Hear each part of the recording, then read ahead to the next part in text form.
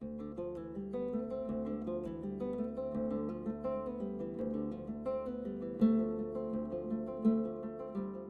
evening, everyone. My name is Beth Ann Gerstein, and I'm the Executive Director of the American Museum of Ceramic Art. I am delighted to welcome you to the first Digital Ceramic Arts Fund presentation. When the world closed down, we joined together with our community to find ways to support artists and create virtual conversations. All participating artists receive a microgrant to participate, and 100% of the donations to the fund go directly to artists. I think we have all experienced the loss of seeing and being with art. We hope this conversation will help fill some of this void for you. Our first speaker is Stephanie H. Shih, a ceramic artist based in New York City. I'm standing next to some of her work in our current exhibition at Vogue, Making in Between Contemporary Chinese American Ceramics, which you can see online on our website. Stephanie H. Shih is a Taiwanese American artist living in Brooklyn, New York. Her work has been featured by National Public Radio, the Los Angeles Times, Vogue Magazine, the New York Times, and the New Yorker magazine. Stephanie has invited Mei Lum to join her for this conversation. Mei Lum is the 5th generation owner of W.O.W and Company, the founder and director of the W.O.W project, and one of the leading voices for placekeeping in New York's Chinatown. In 2019, she received the Community Builder Award from OCA Asian Pacific American Advocates and the Rubbinger Community Fellowship from the Local Initiatives Support Corporation. I'm excited to share with you that the Metropolitan Museum of Art in New York City has just announced that she will be a 2020 Civic Practice Partnership Artist in Residence. Please enjoy the conversation with Stephanie Shih and Mei Lum.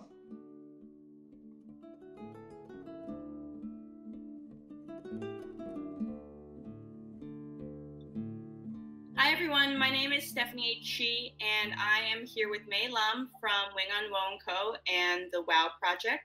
And we're going to be in conversation today talking about ceramics, art, and activism, and how all those things, play into each other.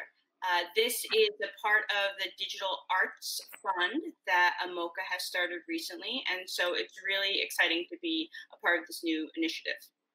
So Mei, do you want to start by introducing yourself? Yeah, hi everyone.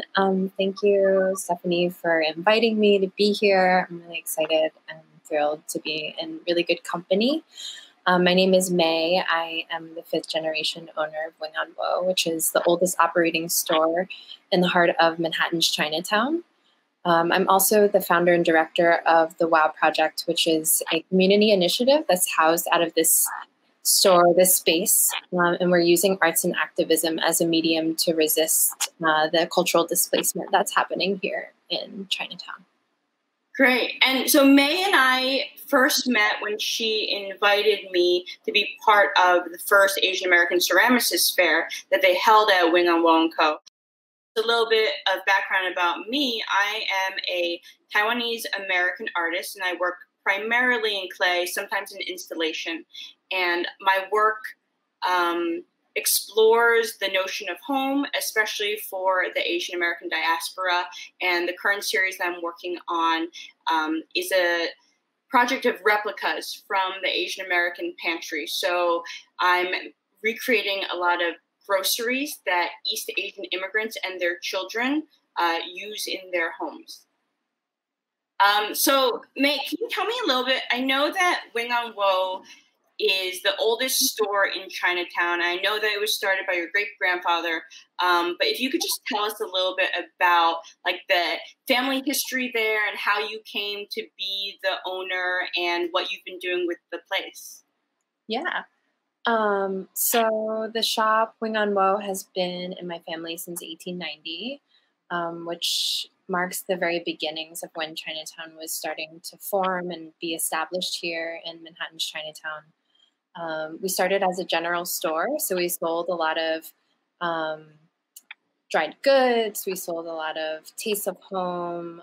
We also acted as an informal postage service for recent immigrants to send letters to and from China, and only became a specialty porcelain shop in 1964 when my grandmother took over.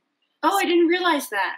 Yeah, so we had like a small collection of porcelain from the very beginning, but it didn't become full blown until 1964. So I'm thinking about like your pantry items, that your replicas that you've been making, and just how that kind of harkens back to the original incarnation of what the shop was like. I love that. Yeah. Like home, and how these staples, these home staples, really make folks feel like they're at home in a new place, right. Especially in New York, especially in America. So yeah, that's the history. I love that idea that that's what the shop was when it started. I guess I had never really thought of that, in part because I thought of it more as a porcelain specialist, which it is now, but that, you know, it really was this community center in a burgeoning Chinatown for people who were in a completely new and foreign place. Yeah, definitely. I think also at the time, there were a lot of these stores, these general stores that acted as informal community spaces. Folks hung out in them, they gathered, they gossiped, they convened. We also had an herbalist at one point. Right. So it was like an everything store, you know, you like go like a Chinese bodega almost. Right, right. So I guess the audience doesn't know this, but I know that all of the work that you guys source now is hand-painted designs that are becoming increasingly rare even in China, that you guys source directly from China. Can you talk to us about the designs and how you choose them? Yeah. So the way that we started sourcing our porcelain, my grandparents started off their whole sourcing trips in Hong Kong at the time. My grandfather immigrated from Hong Kong, and he was familiar with the language, with the place, and so that felt natural as a first step and a first foot in the door in sourcing. And so a lot of the pieces that we still have a small collection of were hand painted in Hong Kong. The designs aren't being painted anymore. They're discontinued. Those painters aren't painting anymore.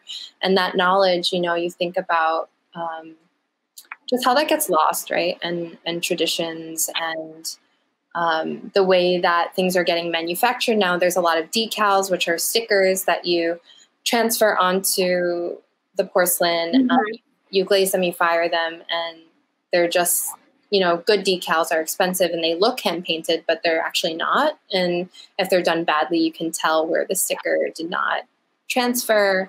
So yeah, there's like I think for us, we now, after my grandmother has passed the business to me, we've been trying to, you know, honor that Hong Kong sourcing legacy, but also go straight to the source. I source with one of my best friends, Nate Brown, and we go to the porcelain capital, Jingdezhen, and source everything from small workshops, from individual artists. And it's a really cool way to have a hand in the production, work with individuals, and also support small businesses, right? So yeah. It feels like in the same line and in the same heart as what we're doing here in the shop. Have you been to Jingdezhen before? No, I really want to go. I know that I should really go. Obviously, now is no longer the time. Yeah. Yeah, I really want to go. I've been thinking about doing a residency at the Pottery Studio. I think one of the things that's most interesting to me about the work you source is how intricate it is, right? Like you were saying that people don't really want to make this work anymore. It's really labor intensive. People often talk to me about how intricate my work seems, but I just feel that I could never do what the artists in Jingdezhen are doing. Yeah, the work is just so delicate, and I know that they must be so adept at doing it, right? Because they do it all the time, that they must be so fast at it. And I think that just really blows my mind. Yeah, and I think it's also interesting to think about the ways in which our ideas and perceptions of China color the ways in which we see these pieces that take so much time, that are detailed, that are very laborious to make. But for some of us, you know, in our mind's eye, we think of factories, we think of big machinery. We don't think of like the humanistic side of the work that is created. And so it just made me think about how folks walk into the shop often and they expect, you know, a certain price for our pieces to be sold at, even though, you know, all of what you said, that it takes a lot of time and labor to make these pieces, to hand paint them, to, you know, have this beautiful end product that folks see on our shelves. So I think not only is it our perception of China, but it's also our perception of Chinatown too. Right. And that whole thing. So there's this weird dichotomy of Wing on Wo starting as a place for Chinese immigrants, and now Chinatown has become, or is increasingly become, gentrified. I know that that's an issue that you guys are dealing with a lot there, and that it's very tourist heavy, right? So whereas the shop used to be for Chinese immigrants, now I imagine a lot of your clientele are non-Asian tourists. Yeah, I feel like we're really fortunate that we have like a really strong community based in New York, an Asian American community nationally that are supporting us. And I think it's also due to a lot of the community work that we're doing with the WOW project. Yeah. And the conversations that we're trying to have about identity and culture and tradition, and what does it look like for tradition to be passed down from generations? And, you know, can it be reinterpreted? Can it be made our own? I think that's something we're always thinking about as a family. And it comes out like in the ways that we source our ceramics, trying to look at young Chinese ceramicists that are doing really innovative things, that are playing off a tradition, but still brings some of their own flavor and modern techniques. And then also like in the conversations and programming we hold with the WOW project, we're also trying to explore those different elements of identity and tradition. To go back for a second to talk about pricing, it's what a complicated topic, right? Like my work is seen as quote unquote art by the art world, and so I've been able to price it high. But then I know that Wing on Wo is selling quote unquote pottery, right, which is functional ceramics, and like you said, people just have an expectation of what that should cost. And again, like you said, with the prejudice or the ideas around products from China, like what should that cost?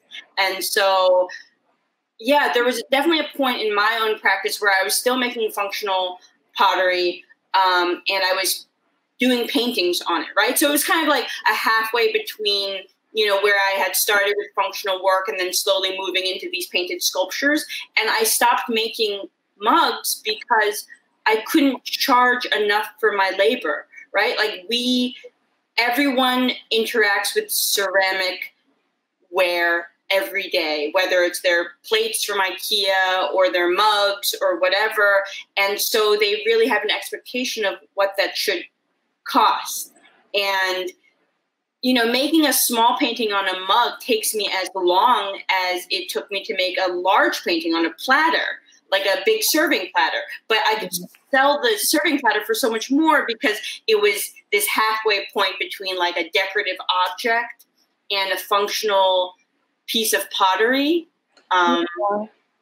It's interesting to think about, and I think for us, you know, that rings true, a lot of what you said, and how we're trying to bridge that gap is through education and sharing stories and sharing process. You know, using the power of social media, which I know you know and are familiar about, to take folks on our sourcing trips to show the ways in which our pieces are made, and to let folks know, you know, we're on our hands and knees, like cleaning stuff. We're searching for vintage pieces. We're working really closely with our small workshops and studios to make it an iterative process so we get the painting down. Like, I think the education piece is missing for a lot of folks. Like, they're not really familiar how even ceramics are made, right? Like, they're made by machines, like I mentioned before, in factories, and they don't think they're hand thrown, or that they're, that there's somebody like sitting there for hours painting them. Right. Even with my work, sometimes people are like, okay, I'll need like 2 large sculptures in the next 3 weeks. And it's like, I couldn't even be done a third of the process in that time, because ceramics takes a really long time. Yeah. I think you do a good job of like showing your process too on your social media, right? Like sharing what it looks like when you hand build it, and then when you paint, when you draw the design on it. Like, I think, I don't know, I'm surprised that folks are are asking you to create those sculptures in a short amount of time, because you're one person and things are detailed. Yeah, it's interesting to see how social media is changing the way artists interact with their audience and their collectors. I think that up until more recently, and even still now, artists often feel like, okay, I can't show anything until it's done, right? Because once it's out there, I no longer own this image, or maybe I'm keeping too much away. Especially in the ceramics community, there's always a lot of secrecy around what are the materials you're using, what's your process, where do you get your clay? And I hate that kind of gatekeeping, right? Because like, if you're using a paint, which is an underglaze, for example, which is commercially available, then how could that be something proprietary to you? And so it's always been really important to me that I be very transparent. Whenever anyone asks me a question, I try to be very open about my process and my resources and whatever. But also just to go back, just to go back a little bit in terms of social media and the process, I've wanted to be transparent about that as well. I think both because I'm a child of the internet and have posting disease, but also because, I want people to see what goes into it. And I think that does help people appreciate the work more, right? To see how many steps there are in making a single painted piece. Right. On that point, I'm just wondering, just thinking about like the different folks who follow you and who are fans of your work, who are you making your work for, and who is your ideal audience that you'd like to interact with your work and your pieces and your whole like vision? Yeah. So when I started this project 2 years ago, I did not have a thesis in mind. I didn't have this huge plan. I had no idea that this project would change my life so much, would change my career so much, and become a whole thing. So when I first started folding the dumplings in 2018, I think I was making the work for white people. Like I knew, I was like, okay, white people love dumplings, and if I make these, they will buy them, and I need the money. I need an income, right? And so that's kind of where the project started, but very quickly it morphed because the Asian American community had such a strong reaction to it. And my work has been really, I would say it's much more reactive than it is about my vision and what I want to put out there. So I have been responding to my viewers responding to me. And so now the project has become much more about creating a community for Asian Americans, especially ones raised by immigrants or ones who have newly immigrated, and exploring the sense of nostalgia, right? So when you're raised in diaspora, when you're not raised in your quote unquote motherland, the goods that you have to choose from are all imported. And so there's a very limited number of what happens to be available in the States. And so I think that that is part of the reason that so many of us remember the same exact brands of oyster sauce or sesame oil or, you know, the snacks that we grew up with. And so I've been trying to dig into the sense of shared nostalgia, right? Like I'm not that interested in personal nostalgia. I think that that's like fine and a little sentimental, whatever, but there's something really complex and, I don't know, just really fascinating about these memories that you share with millions of other people that you didn't grow up with and might have grown up, you know, across the country from us, but we still have the same feeling about Morinaga milk caramels, right? Or whatever it is. So yeah, I guess to answer your question, now it very much is for the Asian American community and not for the white gaze, but I often think about how the project started in a very different place. Yeah. How do you navigate those two different gazes? Because I mean, like you said, you're interacting with the Asian American community. It's very organic. A lot of the pieces that you choose to make are pieces that you pull in your Instagram stories, right? Like asking folks which brand of soy sauce they remember or, you know, things like that. But how do you... Yeah, there's like a continuity, right, and navigation of those two things. Like you're interacting with the Asian American community, but you're also interacting with white gallery spaces. You're interacting with possibly other folks that are interested in purchasing your pieces. How do you balance that? And how do you reconcile those two audiences, I guess? So I feel like I have been fairly lucky as far as my audience goes. I think a lot of people who have, you know, 10, 15,000 people following them online often get many more trolls. And I've been surprised and grateful that very few people have responded in a trollish way to my work or to my ideas. Even when I say, you know, I'm making this work for my community, everyone's been really respectful. And I think, you know, now with all of the identity politics that are in the news with Black Lives Matter and the way we're thinking about whiteness and white supremacy, I feel lucky that my work is existing in the same time as those conversations, because I think that white gallerists, for example, have, for the most part, not entirely, been very respectful of, you know, my point of view and really interested in bringing that point of view into their spaces.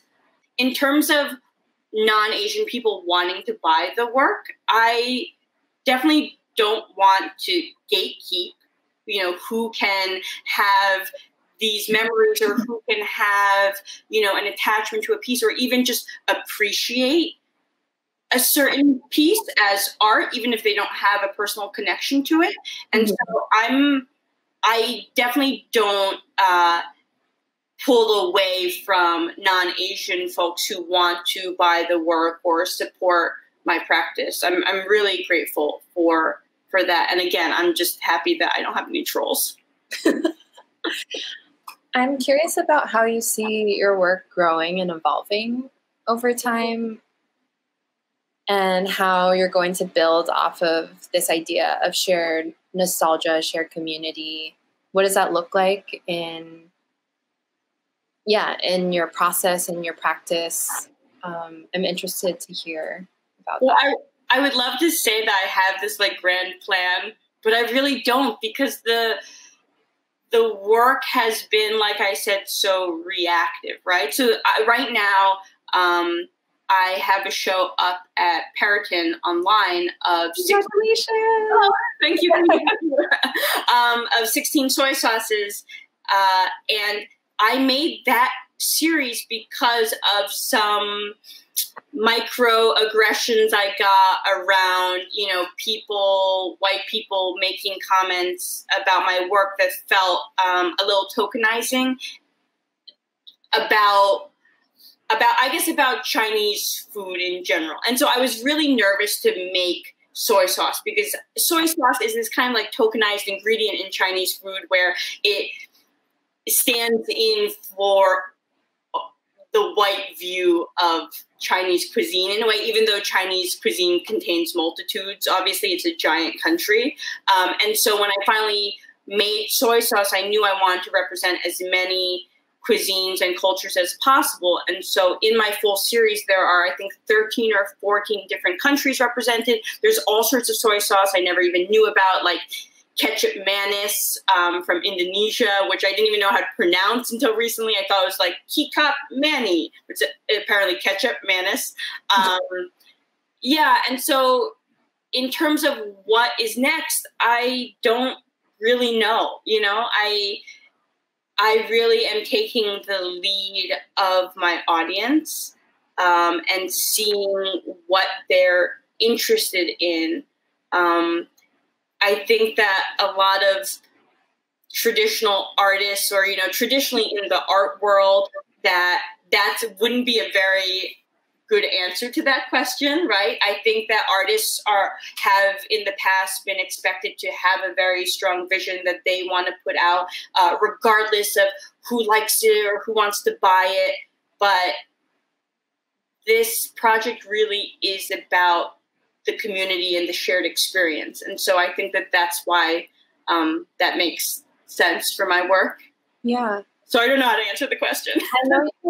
I know you didn't arrive at ceramics or becoming a full-time artist in a traditional, the traditional path. I'm wondering how it feels right now to kind of be fully in that embodied artist personality and role. Yeah. Given your past careers and how you kind of came to ceramics and painting.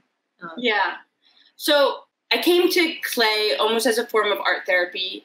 I have a chronic back issue, which means that I'm in pain almost 24/7 since I was 14. So I guess it's been 20 years now, which is kind of crazy to think about. And I was in a particularly difficult time in my life. I was in a lot of pain at that time. I was spending most of my time in bed, very depressed. And my partner at the time said, I think you should get out of the house. I know that art used to be really important to you. Why don't you tell me what type of art you would like to pursue, and I will buy you some classes.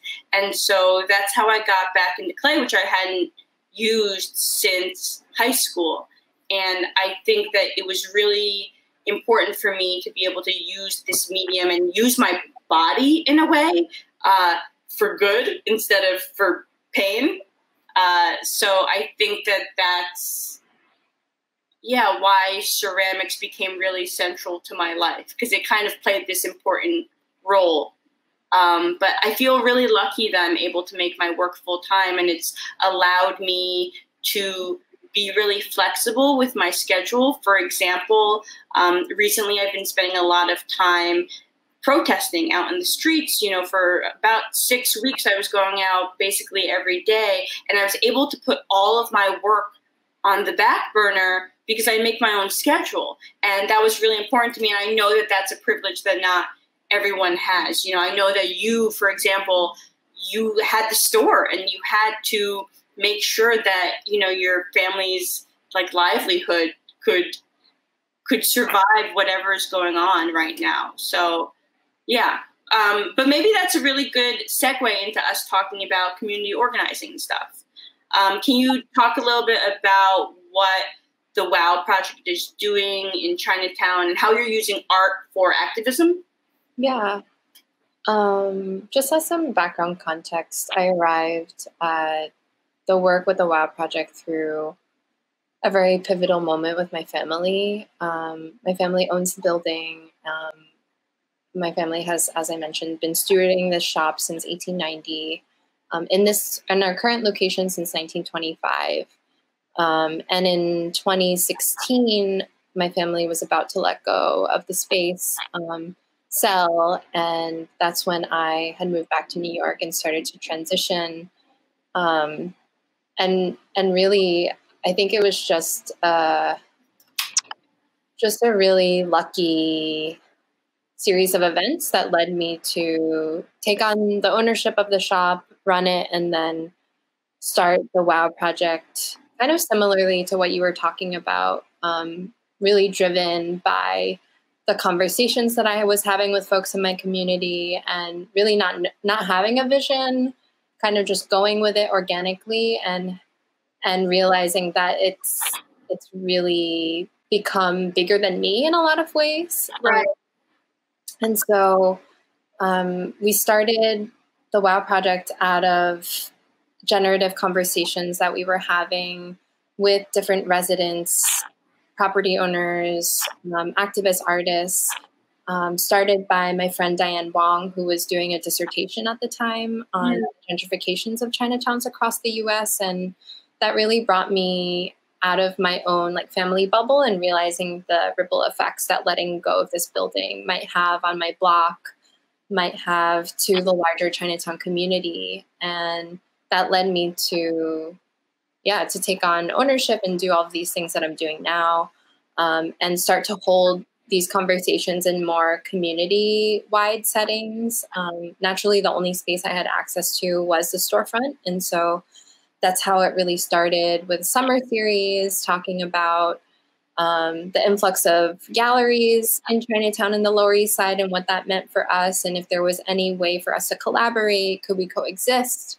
Could we talk through kind of our own perceptions of each other to get to a better place? As you can imagine, that was a tense conversation. Yeah. And what was the conclusion of that? There wasn't really a conclusion, I think. We got a lot of no's for participation in the conversation. We had only one gallerist participate. Wow. And the curator from Mocha who participated in the conversation.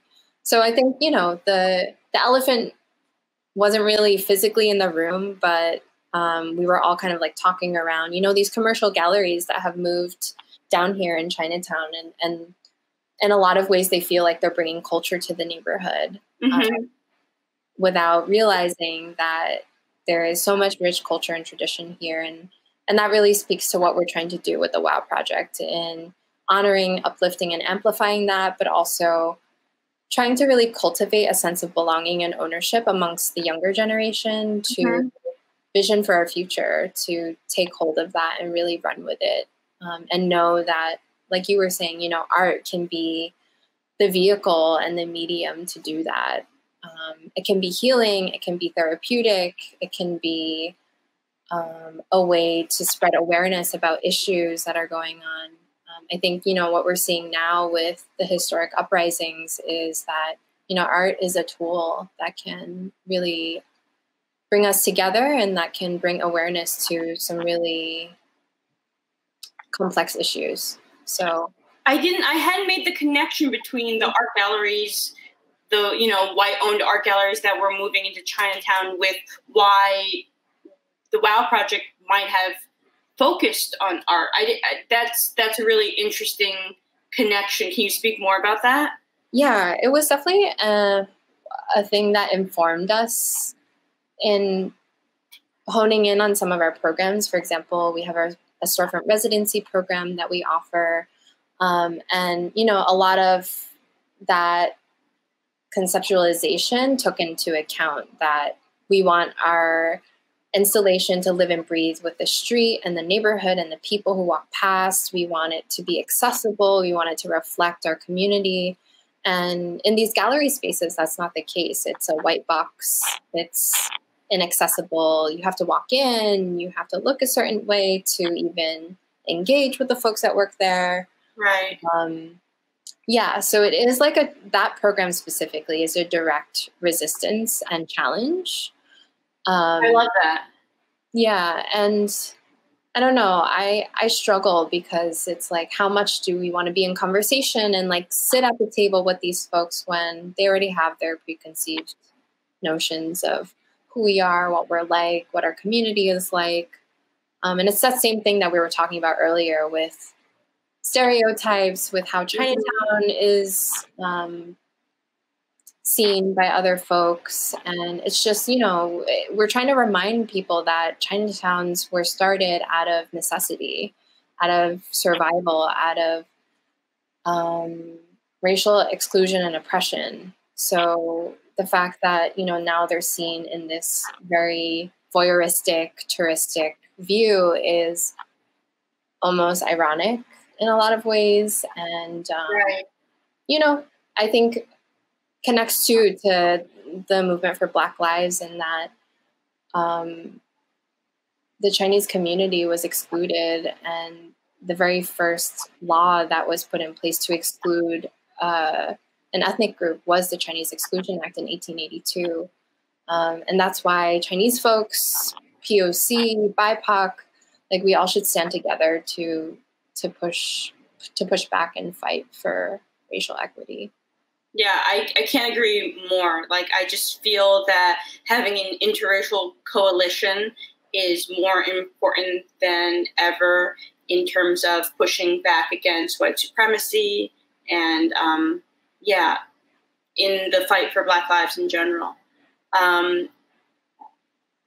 It's interesting as you're talking about the galleries in Chinatown and whether or not to be in conversation or how to be in conversation with them. I know that you and I both had an interaction with a white-owned gallery that recently moved into Chinatown, and thinking about that experience, it's really complicated, right? So, for background for people who are watching, I was invited to show my work at a new gallery in Chinatown, but the more I spoke to the white gallerists, the more I felt that I was being tokenized. They wanted to be seen as a gallery that was welcoming to the existing residents, and so they wanted to like put art gallery and Chinese characters outside, and then have a artist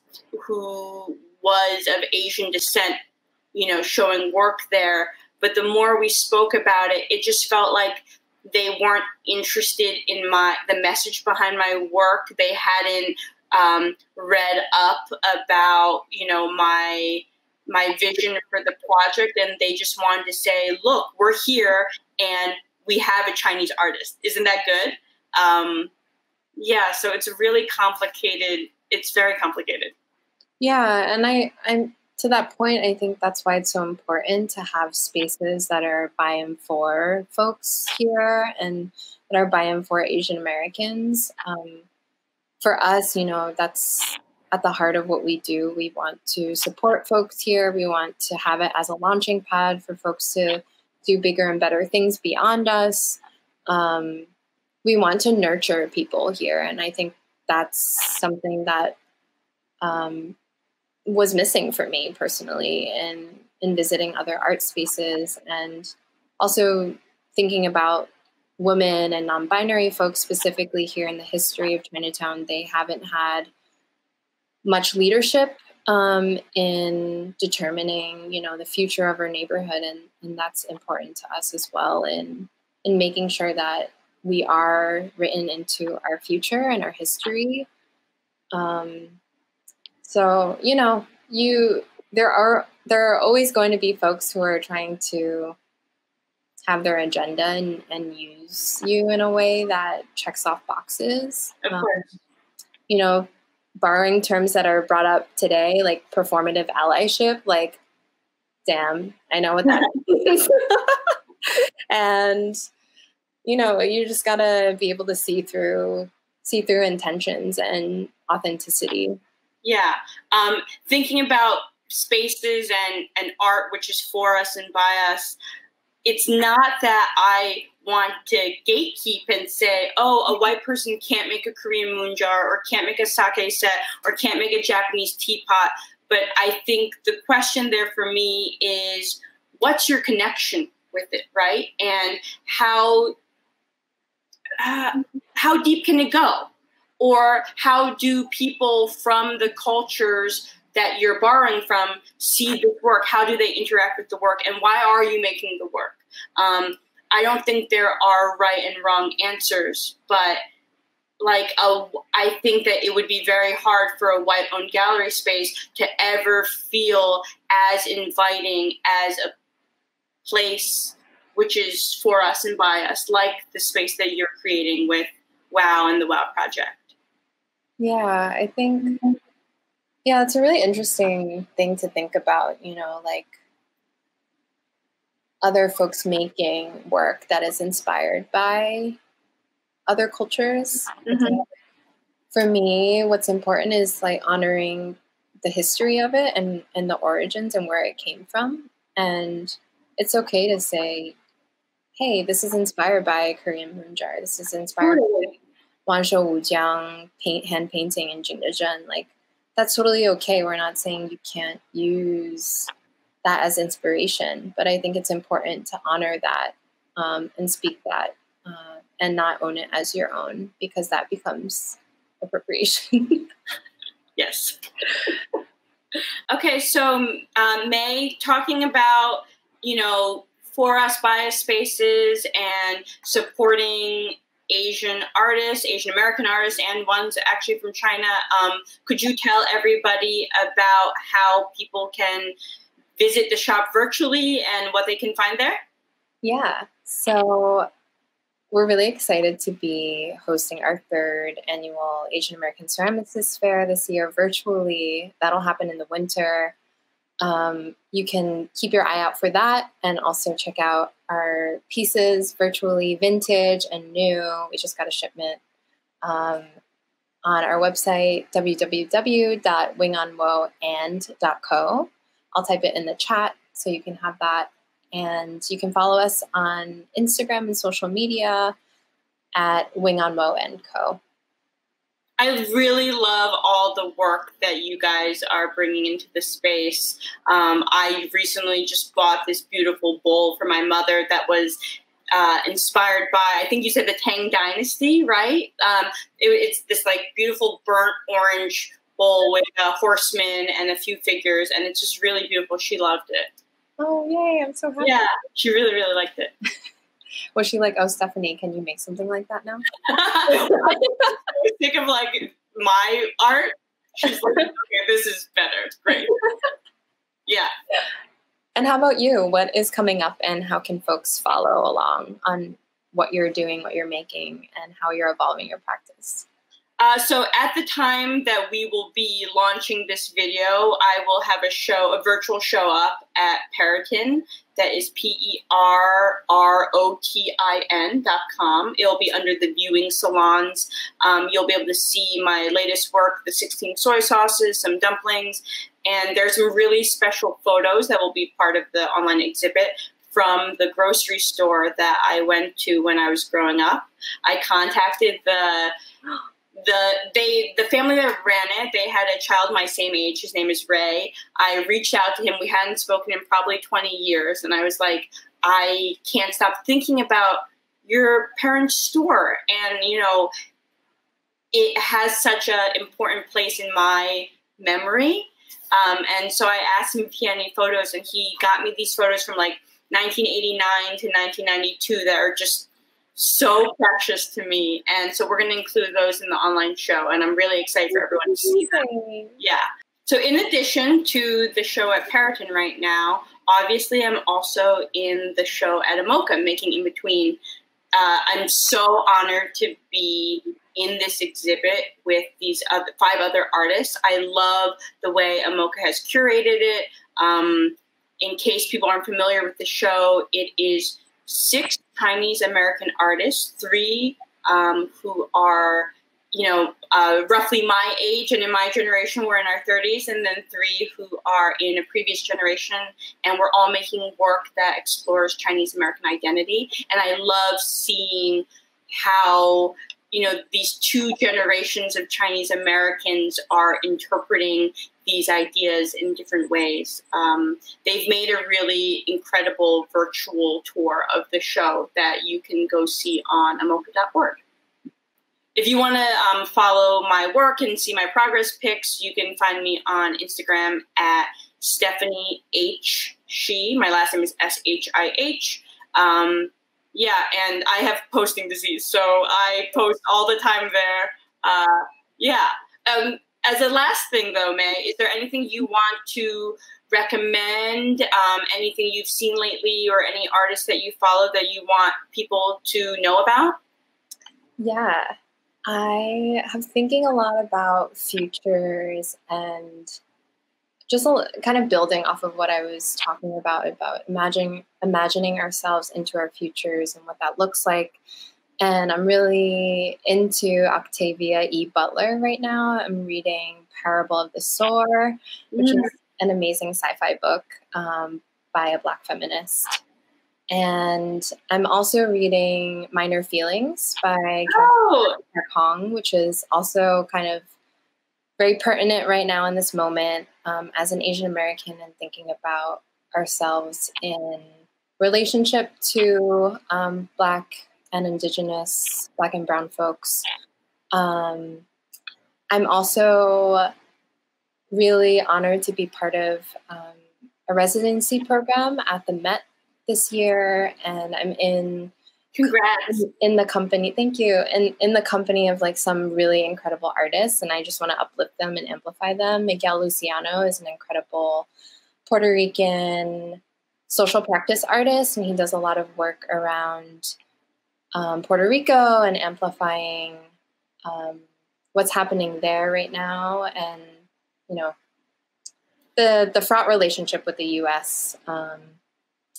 And colonization and all that. And Bushi Regan is also an amazing musician, also very social justice based. So I'm listening to her work as well. How about you? I love that. I think the thing I've been thinking the most about recently with, the uprisings and everything is the abolition of the police and carceral state. It's something that I came to a few years ago through the writing of Mariame Kaba. And yeah, it's been really surreal to see the idea of police abolition gain so much mainstream traction. I did not think that would ever happen. I have a tattoo that says "Abolish the Police," and when I got it, people were very confused about it. Felt like it was a little extreme. But yeah, so being out on the streets and seeing all these young people call for police abolition has been really exciting. So I would definitely say check out the writing of Mariame Kaba, Ruth Wilson Gilmore, and then also there's a book by Alex S. Vitale called The End of Policing. I think those are all great places to start. I know Mariame Kaba in particular recently had an op-ed in the New York Times that I thought was a really great explainer and a good way into the ideas around abolition. Wait, okay, so did you get that tattoo recently or way before abolition got? No, I got the tattoo in, I think, 2017. It was after the cop who murdered Philando Castile was, I think it was like he was ultimately not charged, or maybe it was when he was found innocent, or there was a decision in that case that was very disappointing. That I don't know if you remember that particular shooting, but there was footage of it, and it was just so clearly an act of murder. And so he died in 2016, and so I had been pretty active in the protesting, since I think Trayvon Martin was in 2012. So between 2012 and 2014 and 2016, I was pretty active. And so that was definitely a painful blow. And I had been thinking more and more about abolition then. So that's when I got the tattoo. Wish we could talk more. I feel like there's so much other stuff we didn't unpack, but excited. And yeah, thank you so much for having me. Thank you for participating. And thank you to Amoka, of course, for having us and for the Digital Arts Fund, which made this possible. And yeah, thank you, everyone. Thank you. Bye. Bye.